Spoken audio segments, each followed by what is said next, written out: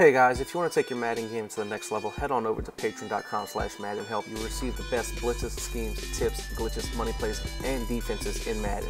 This is the best content you're going to find anywhere online for only $5 a month, so head on over to the link and become a patron today. What's up guys, I'm here today to show you a way that you need to learn to lurk and to user.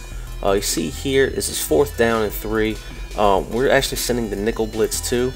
And notice what I did there. I just took away 3 routes with my user for a pick 6. We're going to go back to the replay. Now watch how as soon as the ball is hiked, I'm taking away the quick high point throw, and then I'm taking away the corner.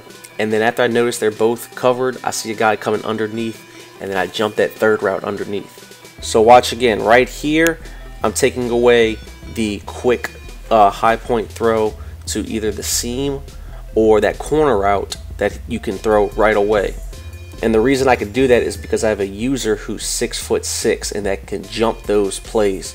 But you see, as soon as this clears, I'm still going to follow that corner route a little bit deeper, but I've seen the guy coming underneath and I'm able to just round it and get underneath for the interception to make him think that it is open.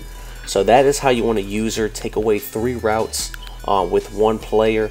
You want to make sure that that's where you want to get your user level skill to be. But I hope you enjoyed this video on how to user properly. If you did, please be sure to leave a like, comment, share, and subscribe to the YouTube channel for more great content.